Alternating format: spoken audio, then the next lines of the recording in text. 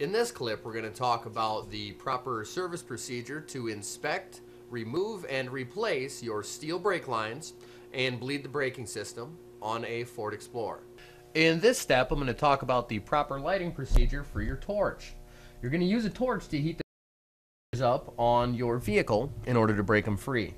If the vehicle's older than 5 to 8 years, more than likely you're going to have to use a torch to get the fittings out. If you break them off, you're going to have to replace a component, which was otherwise not bad. I'm take and crack open my MAPP gas. Light it. We're looking for a flame several inches long, just about so. And I'm going to turn on my oxygen. And that's it right there. I'm going to take and put my torch up on the fittings.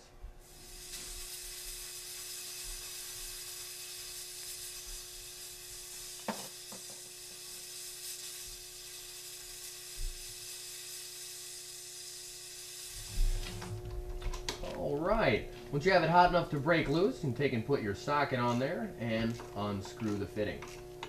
Your new lines are going to come with new fittings, so don't worry about having to reuse them.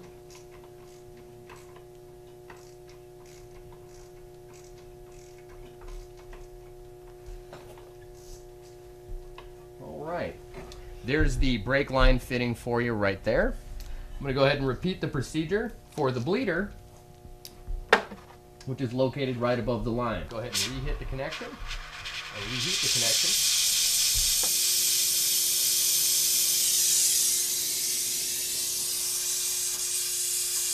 You're actually heating the wheel cylinder and not the bleeder itself. You're heating what would be the female portion of the connection. What you do is that heat applied to it, just due to the laws of physics, make the metal expand. What that expansion does is fractures the rust, which is holding the bleeder sieves inside of the cylinder.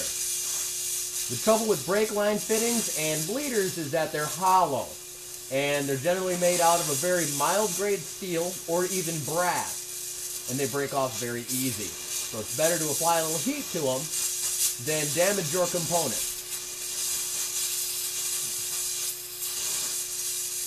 The torch will pay for itself in just about one use.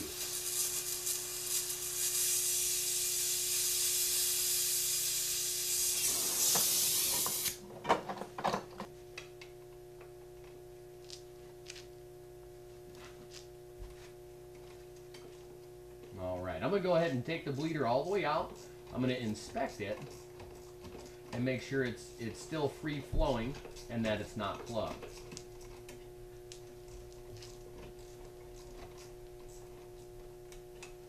Alright, there's my bleeder. You're going to want to not touch it for a few moments. I'm going to let it sit and get right back to it. Once you've allowed your bleeder screw to cool off, and that is crucial because you're going to be handling it, you want to go ahead and inspect it and make sure that the orifice there is free flowing, that you'll be able to bleed the brakes through it. What you're going to want to do is blow some air through it or feed a piece of wire through to make sure that it's free flowing. If it's not, it's going to inhibit the bleeding process and you will have to replace the bleeder screw. That is the proper way to heat your fittings and remove them from your brake component.